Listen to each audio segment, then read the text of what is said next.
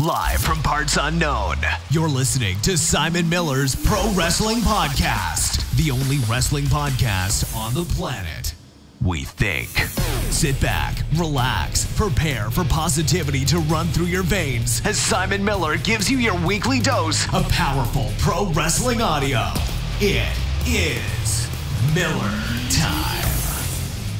Hello and welcome to a very special edition of Simon Miller's Pro Wrestling Podcast. My name is Simon Miller and this is a Pro Wrestling Podcast. Now, again, don't adjust your television sets. It is indeed a Monday and you are indeed getting an episode of the podcast. But sometimes, as you may know, I have patrons on to join me to talk about pro wrestling because I love the wrestling community and these people are kind enough to support me at patreon.com/Simon316. And yes, cheap plug, you can do that too. And even if you give me $1, it allows me to do even more of these things, which is why that is such a tremendous platform to begin with. And somebody we had on recently told me they were going to one of the New Japan shows in the UK, which I was going to go to, and I didn't for a very specific reason that will become very clear over the next weeks and months. I'm not going to talk about that now. So I said to my man, who's about to start talking with me, that he should come back on and tell me about the show that I think he drove around 4 hours to see, and it is Patreon member Luke. Luke, how you doing, dude?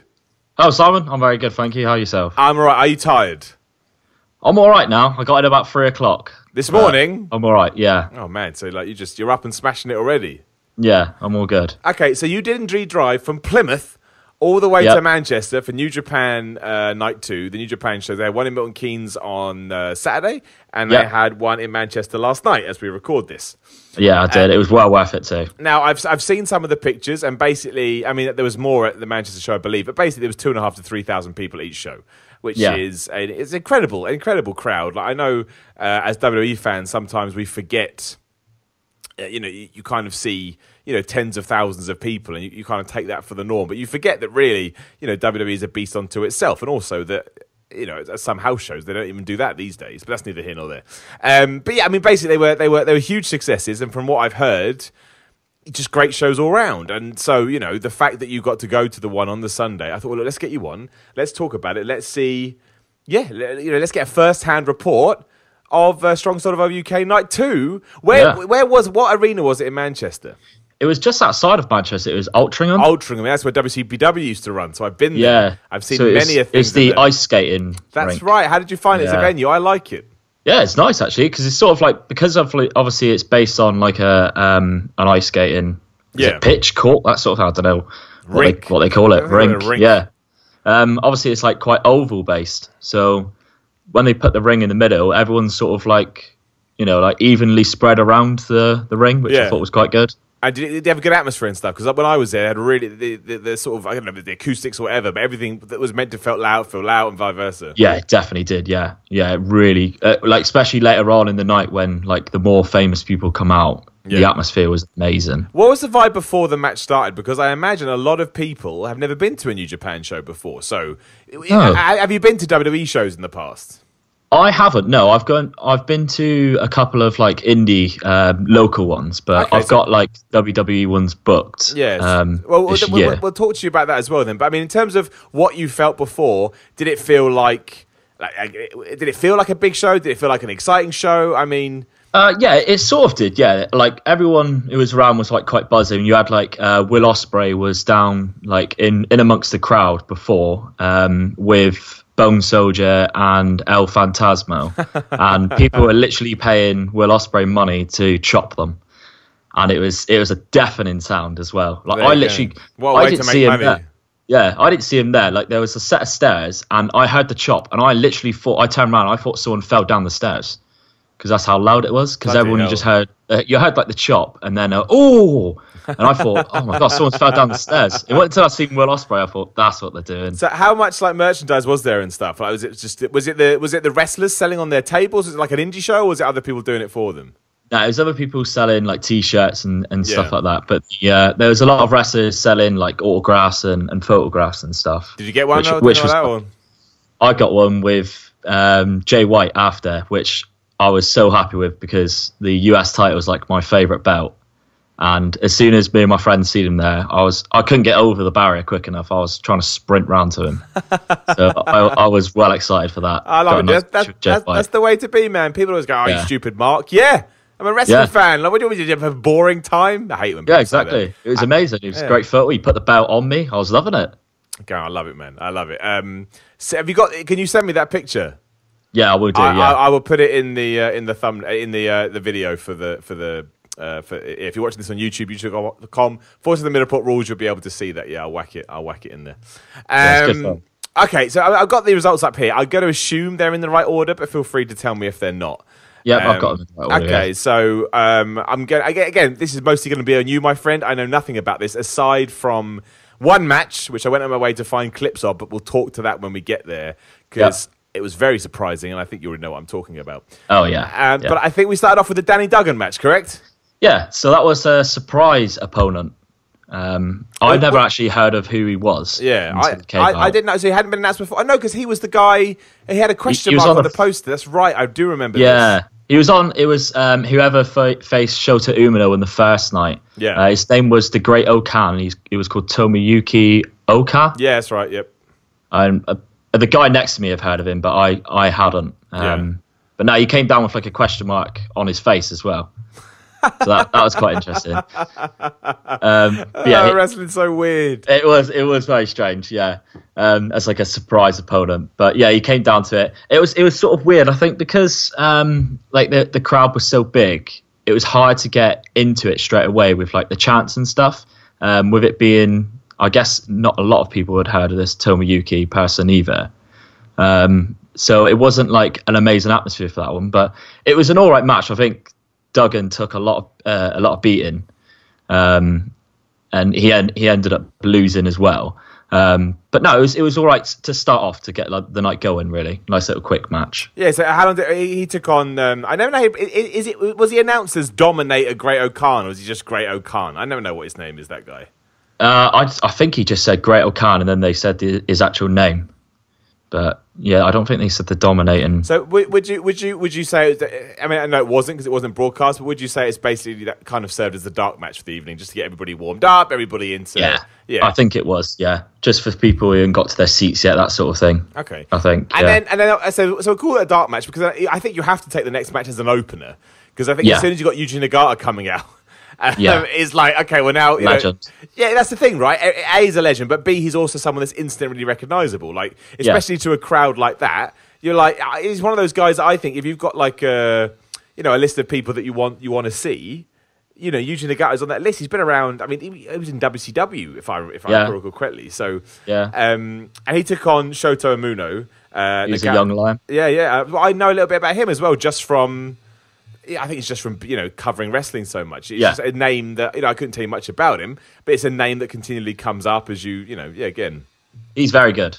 Well, I'm quite impressed with him. Yeah, I've seen him on like matches on New Japan World through like the Young Lions, and when they face Tiger Mask and Jushin Liger quite often on like their sort of pay-per-views. Yeah. So I was aware of him before he came on, but no, he was very impressive. I think we all sort of agreed, my group of friends, that he was, even though he's classed as like a young lion, and obviously they got like a certain set of moves that they're only allowed to do, like the Boston Crab is sort of like their only submission, that sort of thing, if you're like unaware of like the young lion setup. But I was really impressed with him, and I think everyone else was as well. But yeah, it was just nice to see Yuji Nagata, really, because obviously he's the guy's a legend. I can imagine. And also, was it booked like most Young Lion matches I booked? Did Nagata just beat the shit out of him for a while? Yeah, there wasn't a lot coming back from Shota Umino. He got the Boston Crab, and obviously because Nagata's quite old now, he's very restricted in what he could do. But that's why he's so smart, though, isn't it? Like it's his selling that gets it for me. I don't want to get into it too much, but the fact that the reason I always feel like he could go for another 5 years or so is that he sells so well that you kind of believe everything he's doing anyway. So he doesn't need to do that much. No, he didn't move around the ring like a lot, but he didn't need to. Like it didn't. It wasn't like, oh my god, this is an embarrassing match. Like you could tell this guy's aging, but like obviously he was restricted to what he could do. But it was still an entertaining match for a guy of his age. Like it was still impressive. And how long did it go? Do you think?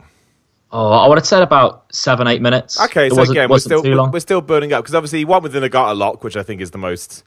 Obvious finish in the world. And to me, that's just a really good way to start a show. Like, legend coming out, going against a young guy, get the guy a bit of exposure. Obviously, the veteran wins, as they always do in those matches. Yeah. And what I like about it as well is Nagata left to his ovation, and then they left Shota Umino in the ring so that everyone could give him an ovation. Oh, that's good. Which was nice. So like he ended up going out to like a standing ovation as well for his efforts. So that was nice. And he got one as well. It wasn't like it wasn't like forced or embarrassing. Yeah, it wasn't like one of those crowds that's just like we're not going to do what we're told. No, you got one, so it was good. Okay, that's good. And then obviously, I think the way New Japan book shows is really smart because obviously you then go into the tag team or the three-way match, I should say. You know what I mean? The six-man tag. Six-man tag. That's what I'm trying to say. Struggling to get there, but finally second between Suzuki Gun and Chaos. And I think the cool thing about that is I know everybody in this match is pretty much well. If you watch New Japan, you pretty much know who they are. But to me, the second you got Gedo and Yano out there, I just think it's. Yes. I don't know. It's just fun. Well, it was one of the matches that me and my friends were looking forward to the most because we're massive Toru Yano fans. Well, I think everybody is, right? I don't know anyone that doesn't like. So over. Like I like him just because of his comedic aspects anyway. Yeah. And so does my mates. But like when he come out, like he was getting the biggest pop, one of the biggest pops of the night. I love it. And then just to see him like his classic. With his running out of his DVD, waving his hands, like I don't know what's on that DVD, but I want it. He sold it to me. It could be all in Japanese. I just want to buy it just because he's waving it. How was he live? Because I know, obviously, I've never seen New Japan live ever. Yeah. In terms of in the flesh, and a lot of people say that they get the character and stuff. But as a wrestler, there's this. I see some people saying, "Oh, actually, no, he's better if you put him in a real scenario or a serious scenario." But other people just go, "Nah, he's a comedy wrestler, and that's that." He didn't do like a lot of wrestling moves. He just did like his standard stuff, really. So he came out and like took the turnbuckle off, that sort of stuff. But a lot of it, he took a lot of a beating. So he was getting like hit by the chairs in the crowd, that sort of stuff. Like they got out of the railings and everything and went into the crowd because I can never remember his name, but it's the guy who comes out through the crowd from Suzuki-gun. I know you mean. Everyone. Yeah. That's like his entrance. I can't remember what he's called though. No, I can't either. But I know you mean. Yeah, those two, like him and Yano, were sort of like paired up for the majority of the match, and he was sort of like taking a beating from that guy.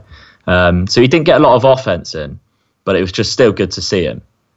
Look, I should say as well, it was Suzuki Gun, which is Kanemaru, Iizuka, and Desperado, obviously.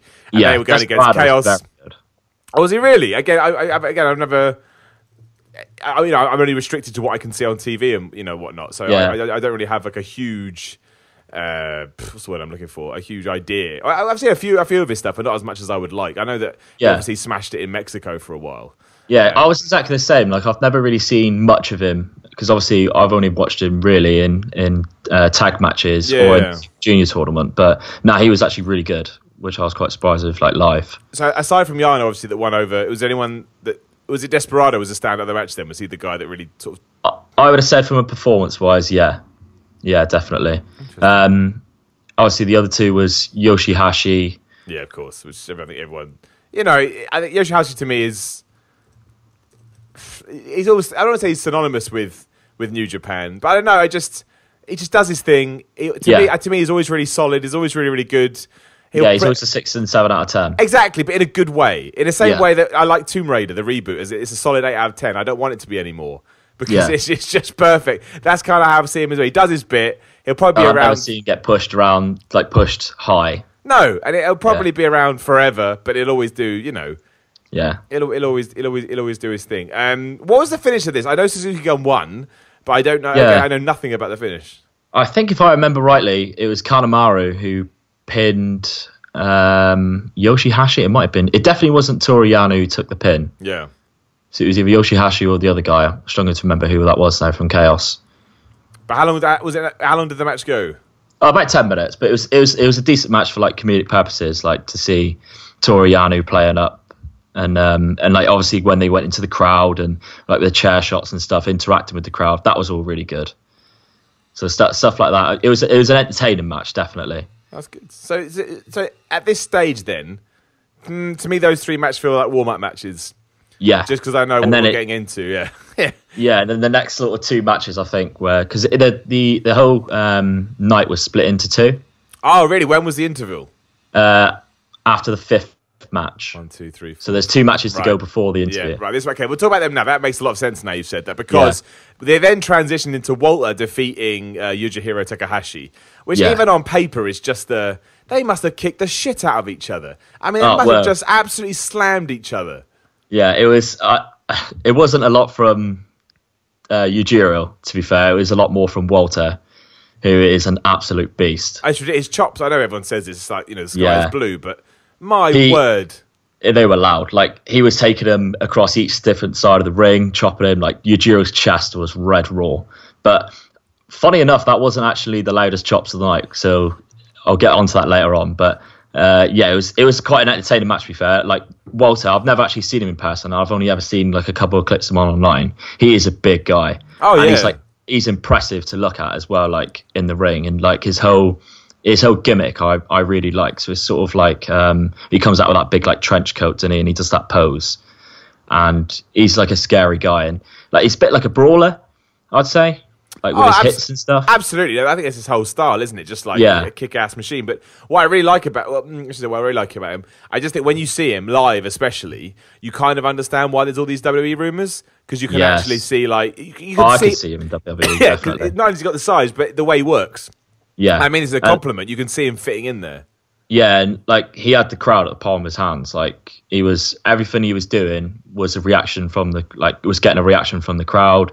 They were just shouting his name constantly all the way through, and like that was saying against someone who came out with 2 extremely hot women in next to no clothes. So that's quite impressive, really, from his point of view. So what was the finish? I think it's like a power bomb. I think his finish is on Yujiro. Well, that's how he won it, though. He just powerbombed him, and that was that. Yeah. It was an easy pinfall. Yeah. How long did it go? I'm asking all the same questions, but I find it interesting. No, I would have said it was about 10, 12 minutes. All right, so it's still... It was decent. Yeah, it was a decent length. Yeah. And I imagine that's because after this, we got Taichi defeating Will Ospreay. Yes. Now... Which was a shock. Well, there was interference, I think I'm right in saying, right? Yeah, it was Kanemaru came back out. I think he has like a whiskey bottle. Yeah, he probably did. Yeah, that makes sense. Yeah, so he comes out with like a whiskey bottle, and he puts like the whiskey in his mouth, and he like tried to spit it at Ospreay. He didn't actually catch him though. Ospreay seen it coming, like covered his mouth, which was quite funny, and then like kicked him, so he ended up spraying it all over himself and Taichi, and then he ended up like knocking Kanemaru out of the ring. And then he did that like springboard, well, not springboard. He does like the thing where he springboards off the ropes, cartwheels, and then backflips out of the ring onto Kanemaru, which was amazing to see. Yeah. So this was Will Ospreay in full on. That's what he does. He knows one speed, which is why he's so good. Yeah. Oh God, to see him in person, how actually quick he is. Yeah. It's quite impressive. Yeah, but he, as you can imagine, he got a massive pop when he come out. Everyone loves him. And like it was quite good actually when he was actually against Taichi.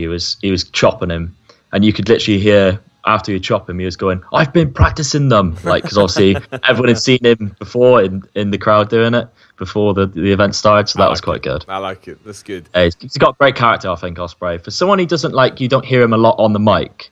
I think like just his facial expressions and like his selling of everything. I think he's really good with interacting with the crowd rather than being on the mic and like cutting a promo, for instance. I think he's better at that way. I think with Ospreay, because people want to talk about his in-ring work to such a degree and debate it and all that stuff with Ricochet a couple of years ago, that, there's such a focus on that not a lot of people talk about.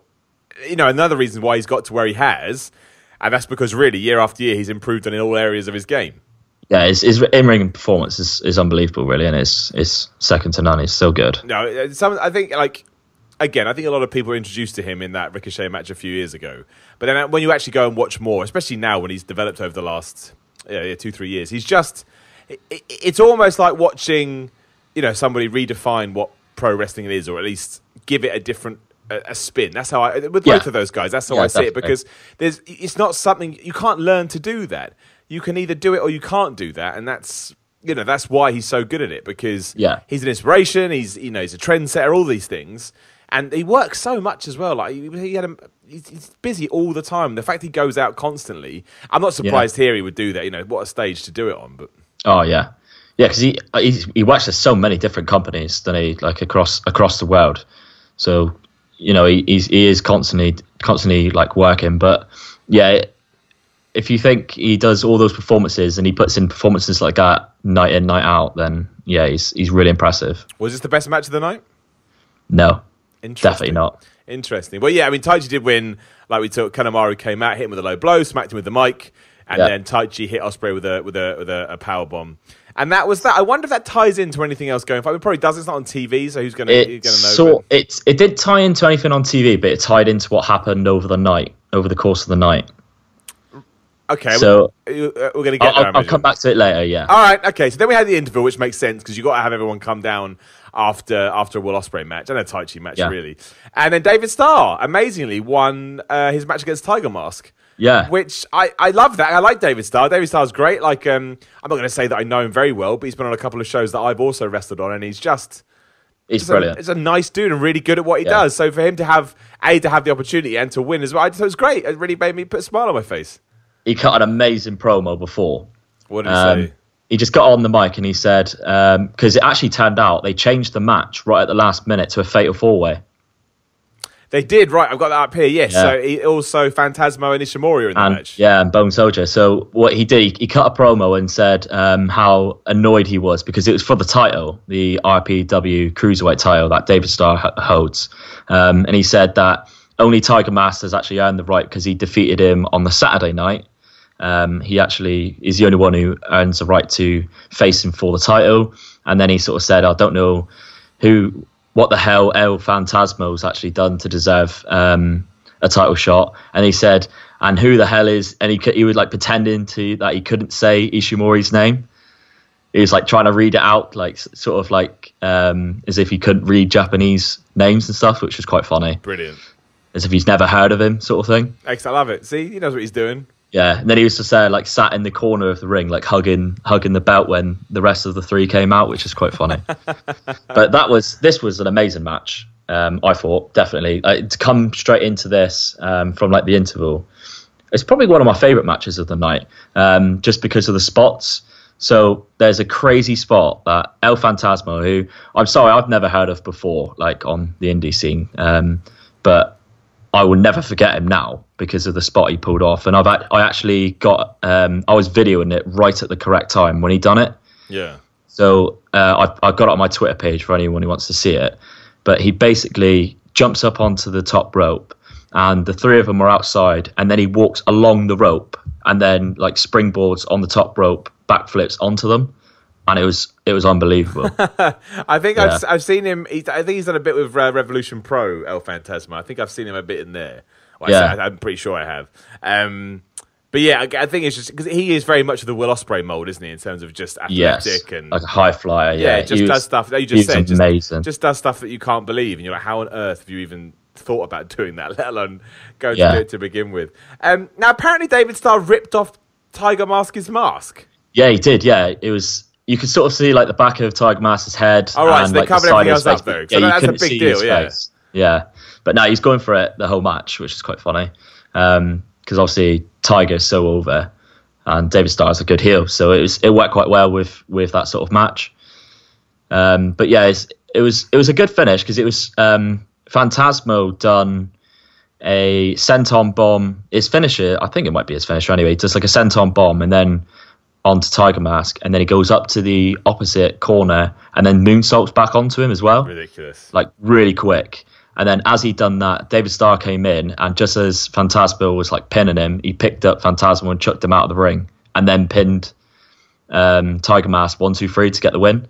So he didn't even like getting any offense in to actually win the match, which I thought was good. Yeah, proper hit. And also that breaks it up from other matches on the show, because New Japan often have, they don't really do count outs or DQs, or rarely they do those things. Yeah. So that's a good way to have a heel win. There's a reason there with the whole mask, and then I think it's a good way to pace up the show. At least it sounds it anyway. Yeah, the crowd was really into it as well. How did that one go? I mean, that must have been quite long, right? Yeah, that one was quite a long time. I would have said like close to 14, 15 minutes. Yeah, I think coming off the interview, you got 4 people in there, you got a story to tell.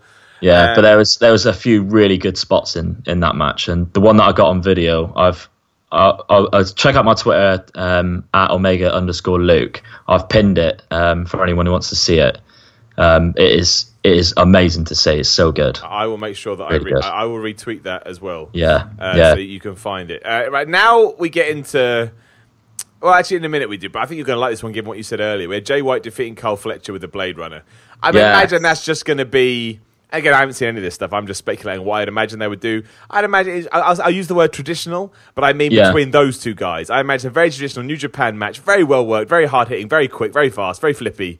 Yeah, that would be my guess. So originally, he was supposed to be facing Chris Brooks, but they announced before the match that Chris Brooks was injured, ill for the night. I saw that somewhere, where I don't know. Maybe I'm making it up now, but yeah. Yeah, so they announced that Carl Fletcher was going to replace him, and I'd never heard of Carl Fletcher before. I believe he's actually only 18 years old, so that I thought, considering his age, he was massively impressive. Well, he's been in Defiant. That's how I know Carl Fletcher. He's wrestled in Defiant. But I think he is very young. But again, he's one of these guys that just seems to take the idea of gravity and go, nah.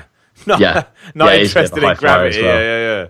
So, I was quite surprised though. I'm not sure whether they announced it, but it looked like from the way that Jay White was acting in the ring that he was sort of like using the belt as if like it was a title shot. I don't think it was, but it just seemed like he was. But me and my mates sort of laughed because it was a New Zealander and Jay White going against an Australian Carl Fletcher in the UK for a Japanese company for a US title belt. Welcome to wrestling in 2018, my friend. Yeah, which I thought was amazing.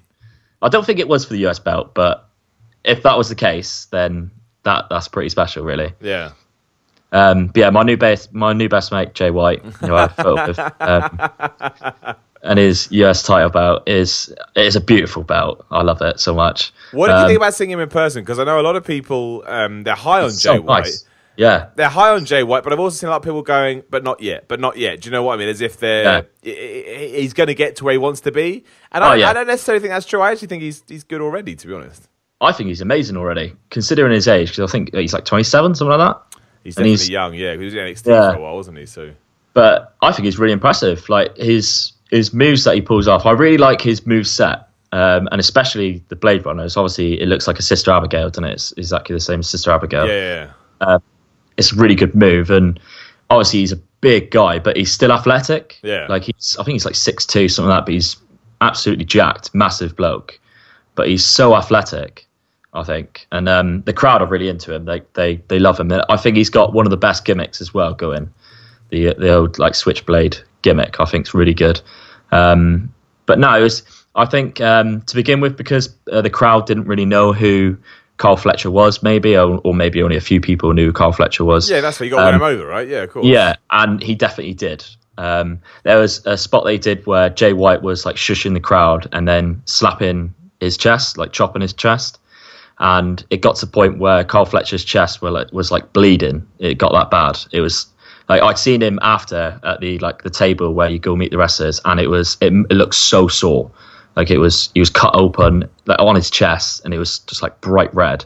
But it got to the point where he'd taken so many chops that in the end he was calling out Jay White to hit him harder, and it was really good like spot that they did, and the crowd really loved it. And in the end, like the Carl Fletcher was getting the chance as well, which was really good, I thought. At any point did you think Jay White was going to lose though? That sounds like a tough sell to me.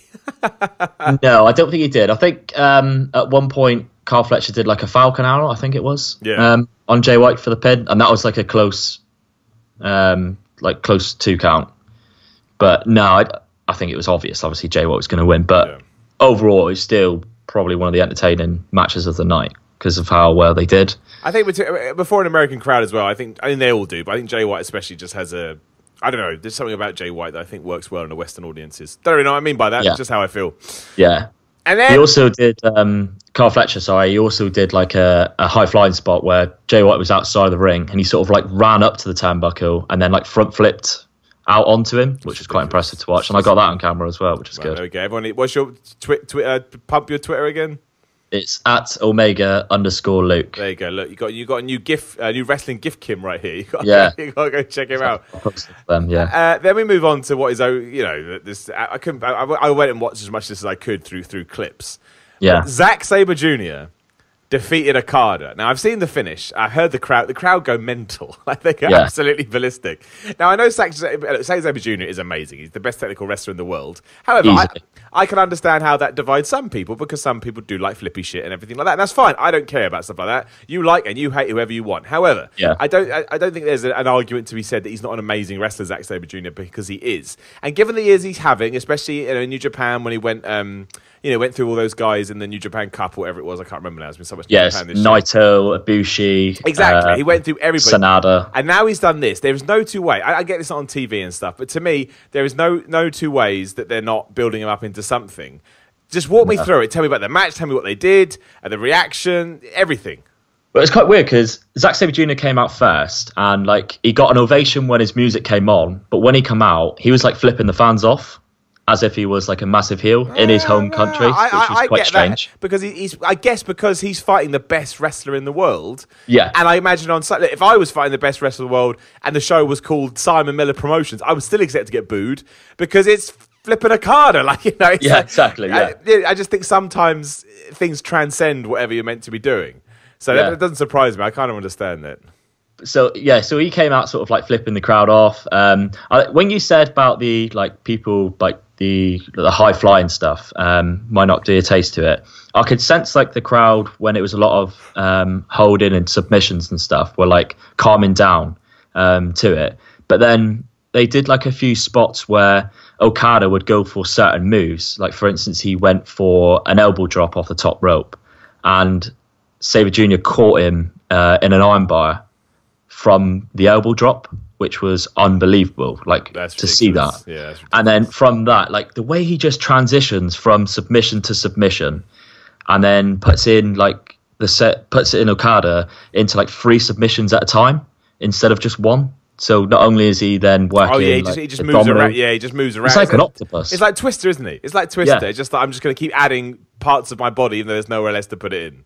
Yeah, and then at one point he's like doing a submission whilst doing the middle fingers to the crowd, and like Okada's still there in pain. So it just like he's really good at stuff like that. I know you said like obviously probably the best technical wrestler in the world right now. Would you say he's probably best technical wrestler ever, like submission wise? I mean, yeah, I think he's in the conversation. Yeah, I think you do. I had to really sit down and think because there's lovely good guys that did that. But yeah, I think he's in the conversation. Yeah, definitely today. Yeah. And I think because he's the best today, then yeah, instantly he has to go into the all-time category as well, because he's only getting better too.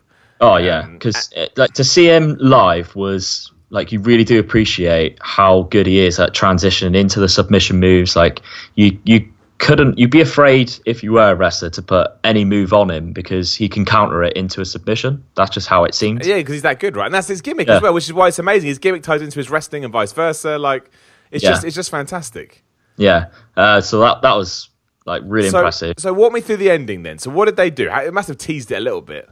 Yeah. So Okada was trying to get Okada. By the way, got a massive ovation when he came out. Yeah, that was insane. Yeah. And it was really amazing to see him like live. It was just a bit surreal, to be honest. So yeah, he was trying to do the Rainmaker quite a few times. I think at one point he hit him with a tombstone, or like the spinning tombstone, which he does, which is I love that. Yeah, yeah, so good. So yeah, he tried catching him with the Rainmaker a couple of times, but Sabre Jr. would like go underneath and like go around the back of him, put him into like an octopus lock, I think it's called, something like that. And then he caught him once with the Rainmaker and held wrist control, but didn't pin him. I was going to say, there's no way he kicked out a Rainmaker. I do not believe it. No. I would not believe it in a million years. No. And then when he went to go for the second one, then he got countered into another armbar or something like that.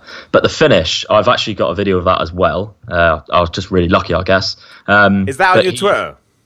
I'm going to post all of them on Twitter, Okay, good, right, okay. Because I've seen it, but I want other people to see it as well. Yeah, so he goes for the Rainmaker, and he sort of like goes underneath his legs and then like flips him upside down. And then when Okada tries getting out, he then sort of like arches over and like locks him down for the pin. Say that again. I've seen it, but say it again anyway. So he goes for the Rainmaker. He like dives through his legs. Sabre Jr. dives through Okada's legs and then sort of like flips Okada over. So he's on his back with his legs in the air. And then as Okada tries to like jump up with his legs, he like locks his legs down into a pinfall and then like arches his body over Okada. for the 1-2-3. Right, I watched that as you were saying it. That is the best way you can describe it. It's basically... it's hard to explain. It's mental, is what it is. It's absolutely mental. It is. You're right. It is like watching some kind of weird creature do things the human body's not allowed to do. It is a great finish, though, and watching the pop from people who I don't actually think they thought that was going to be the finish. Oh, definitely not. It was shocking. Like, the pop was so loud because of actually pinning Okada. Well, that's it, right? I mean, he's only lost once in 2 years or whatever it is. So, the fact they did it, and again, that is the beauty of having shows that aren't televised, but you still know it's going to do the rounds on social media and stuff. Oh yeah, and like to say I've seen Okada lose is something which not many people can say. And I don't think there ever are going to be that many people that can say it. I don't think this is the end for that man by any stretch of imagination. How long was the match itself? Oh, I would say close to 20 minutes. I was going to say this is where we start getting massive. And it just sounds brilliant, to be completely honest. It was an amazing finish. Obviously that's 3 out of 3 now. Suzuki-gun over Chaos, which I was alluding to earlier. Say again, sorry? It's 3 out of 3 Suzuki-gun victories over Chaos. Of course, you're right. Yeah, you're right. Of course, I didn't even think of it like that. You're right. There you go. So that's New Japan. They're always thinking. I love it. Very clever. And then we segue into the main event in the last match of the show, which was Suzuki versus Ishii. Again, if you just want, I'm sure Luke's got some stuff as well. But if you just want to go and just look up some. If you want to see two people that want to kill each other, just go and watch the clips of this match. Yeah. It was for the Undisputed British Championship as well. Suzuki won. I haven't actually seen the finish. I tried to find some clips, but I could only find them forearming each other in the face as if they wanted each other to die. There must have been about 100 forearms in this match. And some of the hits that they were taking, like how either of them was able to still stand was beyond me. They're crazy. It's a really hard hitting. And the slaps as well. They were slapping each other across the face quite a lot, and then like egging each other on to do it. It was just like a brutal fight, really. It was. Oh, that's what it looked like. Yeah, I mean, did it live up? Again, they got a lot to follow up after Ospreay and Okada and stuff. Do you feel like it lived up to it? Yeah, it definitely did. Yeah, I think it was what I liked about the whole night was no two matches were the same. So you had like the Fatal 4-Way had a lot of high flying stuff. The Jay White was sort of like an all-round match. The Okada match was like a very submission and technical based. And this was just like a big brawl. It was just like two dudes just wanting to kill each other. Like you said, just punching the crap out of each other. How did Suzuki win too? What was the finish? It was a Gotch pile driver, of course which I think it's the first time I've actually seen him like nail one for a long time. Yeah. But he held him in the air for what seemed to be well over 10 seconds. And that was impressive to see because he sort of like was rocking him as if he was going to drop him again, but he held him in like the Gotch pile driver hold for so long, and then just like planted him for the pin. How did the fans react to that as well? Yeah, they went nuts. It's a title change, right? So yeah, they went nuts, and obviously Suzuki's music is really over with all the fans in it. So it was good because they managed to chuck out that song twice after that, just to get a bit more of a crowd reaction, I think it was. But after Ishii like sort of left the ring, as he was walking up the ramp, Walter then came out and kicked Ishii, and then sort of like stood over Ishii and challenged Suzuki for the belt. There you go. So Walter, fucking Walter, right in there with New Japan. Yeah. What was the other stuff you were going to mention with Ospreay? That was the Chaos losing to Suzuki. Ah, of course, right. Yep. I've got you. Yes, that was the second. I didn't know whether Ospreay got involved at the end here or something like that. No, I'm with you. Well, that's cool, though. I mean, I don't know when they're going to do that Walter Suzuki match. I haven't seen it planned or anything. I'm guessing it'll be on RPW because that's obviously... Yeah, I mean... That was the title. Yeah, you'd imagine, but I shouldn't say it's strange anymore in 2018, but it's not. But the incestuous nature, how all these shows kind of tie into each other, is great. You know, it's really cool that if now you want to go watch that, you can go see a different promotion and see new wrestlers. Like it's like an ecosystem, and I think I love it. I think it's really cool. Yeah, because I think like the sort of challenge between Ishii and Suzuki for that belt came about at, it might have been Dominion. I can't remember whether it was Dominion or not, but it was on a New Japan show, and they were challenging for that belt, which was like quite weird. Apparently Kevin Kelly was there, so there's rumours that it may go on New Japan World as well. It might have been because they were looking at a hard cam. Well, maybe. But if they put the Okada thing on New Japan World, that's got to. I mean, if that isn't just one final last nail in the coffin to prove that Zack Sabre Jr. is about to become one of the biggest guys in New Japan, I don't know what it is. Like. Yeah, he then came out after with the rest of Suzuki-gun and cut a bit of a promo. Just like he said, he told us in November this was going to happen. Suzuki-gun was going to take over, and Zack Sabre Jr. was going to take over New Japan, that sort of stuff. What kind of reaction did he get? Yeah, he got a massive pop. The whole Suzuki-gun got a massive pop because obviously that was 4 out of 4 over Chaos then. Of course, yeah. I like to point out as well, I know I do this on What Culture video as well. I know I call it Suzuki Gun. I know. You don't have to come and yell at me in the comments. That's just what I do. I've been saying it for ages now. I can't stop, so leave me alone. I always do the same as well, to be fair. I do it all the time. I say it all the time. It's only like, again, an hour afterwards. I go, I said it again, but I've done it now. So really then, it sounds like, well worth the travel, well worth the ticket price. I know tickets went really quickly and stuff. It just sounds like a great, a really good sort of, not only a good wrestling show, but a great blending of English talent with European talent, the New Japan guys giving people a platform. And also, like I said, the first New Japan show here, I mean, ever, maybe? Apart from obviously the Milton Keynes. I can't remember the last time New Japan, if ever's come over here. They probably haven't. I don't remember it. It was quite interesting, actually. I was sat next to a guy who came, and he sort of asked me if it was my first New Japan show. So I sort of said, yeah, it was, and asked him. And he said he was lucky enough last year. His friend lives in Japan, and he watched the G1 climax with Omega Okada number 3. Oh, that's just ridiculous. Yeah, so I was a bit jealous of him, to be honest. So. Right, that's just... I mean, what world? He was still reacting like this show was really good. So if the fact that he's seen that and seen this one, so it must have been quite a good show. I don't think New Japan can put on bad shows at the moment because the product's too over. Yeah, definitely. And I don't want to sound like that guy, but it's true because the product is so over. It's almost like you've won before you started. And that's it's on the up as well. Like they're expanding. They're doing more shows in the US. They're doing because obviously like last night there wasn't any Bullet Club. There wasn't any LIJ, which I was gutted about, because they were in Florida, I think it was. Yeah. Fighting each other. So they had like the two factions in one. Two factions. I like that in a way because you got to come back with more of the guys that we haven't seen before. I think that's good. Yeah. Well, it's going to make me want to go back if they announce Bullet Club, LIJ's going. Exactly. So I actually think that's. I think it's a really smart. It's a really smart way to do it, especially because they've clearly smashed it out of the park this time as well. Yes, definitely. Yeah. Oh, well, there we go. So, I mean, any sort of final parting words you want to throw out there about the show itself or anything? No, not really. It was a good show, and if you ever get a chance to go to one, definitely go to one. It was well worth the 4-hour journey up and 4-hour journey back, I thought, definitely. Well worth doing. And just if you don't watch New Japan, definitely just try and check it out on YouTube, and if you like it, go subscribe to their New Japan World because it's so good. Yeah, and also, there was obviously a night 1 in Milton Keynes as well. And just in case you are interested, the Great Khan defeated Shota Umino. I don't know much about Shota Umino. Maybe I do. Maybe I don't. That's the Young Lion. Oh, the same guy, is it? Yeah. Okay. There we go. Yeah. So I don't know what I'm talking about. Tasha Ishimori, I can't talk. Ishii, I call him. Takahashi defeated the Aussie Open, which is Carl Fletcher and Mark Davis. It's very cool. El Desperado, Taichi, and Takushi defeated Jay White, Gedo, and Torio. So there's a lot of crossover here, just kind of switching people around. Yeah. Tiger Mask defeated David Starr, hence why they got it the other way around the other night. And then Walty defeated Yuji Nagata. Yoshihashi defeated Chris Brooks, but that's a really good match. And Will Ospreay defeated Kanemaru. And then the British tag champs, Suzuki and Zack Sabre Jr. defeated Okada and Ishii. Who took the fall in that one? Because I've only catching up. I think I seen it was Zack Sabre Jr. Submitted Ishii. I'm looking now quickly because I was away all this weekend, so I'm literally catching up by talking to you. Yeah, I think I remember seeing that it was Zack Sabre Jr. submitting Ishii.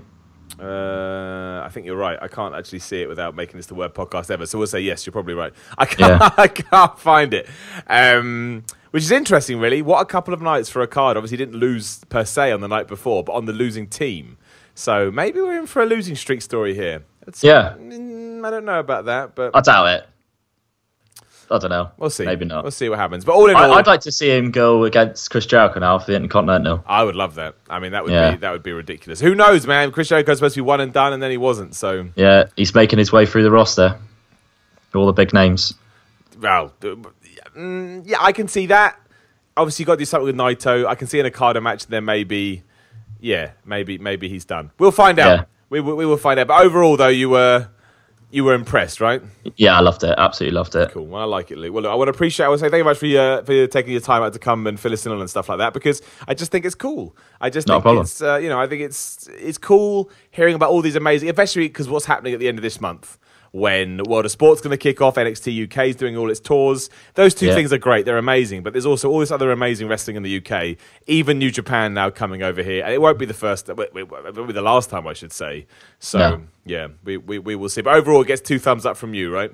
Definitely does, yeah. Right, so everyone, make sure you go to Luke's Twitter, which again is Omega_Luke. Yep. And also, you've got a podcast as well, correct? I have, yeah. So I've just started the podcast. I launched it last week. I've got about 5 or 6 episodes on there right now. The Omega Luke Wrestling Podcast. That's the one, yeah. So it's obviously it's in its infancy, but we're doing fantasy booking, which I sort of said about last time. So what I would do if I was like Vince McMahon in charge of certain wrestlers. So far we've done like episodes like how I'd retire The Undertaker. We did Marty Scurll if he was to go to WWE. We also did Finn Balor. And I also did, which was probably my favourite episode, how we would fantasy book Kurt Hawkins coming out of his losing streak. Love Kurt Hawkins as well. So everyone should go, I will make sure I listen to that today. Yeah, that is brilliant. That's my favourite episode I've done so far. It's really good. And also, hopefully I will be on it next week as well. That's the plan. Yes, so, that's the plan. Would you like to, should we say what we're going to do? Yeah, why not? Why not? It's up to you. It's your podcast, man. Your choice. What would you like to do? You want a tease or you want the... Let's plug it, All right, done. You go nuts. Because I think if we tell people that we're going to fantasy book how CM Punk returns to WWE, I think a lot more people would be interested in listening to it. Well, we're going to do that next week. I'll be making sure to keep everyone updated when that's going out. Keep an eye at SimonMiller316 on Twitter. But we will do that in around 7 days or so time, just because we were going to do it this week, but my week this week is crazy. Anyway, Luke, thank you so much for coming on. I'm glad you had a good time. It sounds like a damn good show overall. Yeah. Thank you very much for having me on again. Always, man. Always. And like I say, you can support all of this nonsense at patreon.com/SimonMiller316. Every single dollar does help because it allows me to, free up time in my day to do it, because unfortunately we have to pay for life. I'm also on Twitter at SimonMiller316, at Instagram at SimonMiller316. This podcast will also be on YouTube at youtube.com/SimonMiller316. If you are on iTunes, give us 5 stars, give us a listen. Make sure you check out all Luke's stuff as well. And if nothing else, you can go to his Twitter and just see a load of GIFs from last night's events that you didn't have to go to because Luke was there for you. Luke, again, thank you once more. And we'll be back with the normal quote-unquote edition of the podcast on Wednesday. Simon's Pro Wrestling Podcast coming at you a minimum of twice a week. Thanks for listening. I'll talk to you again soon.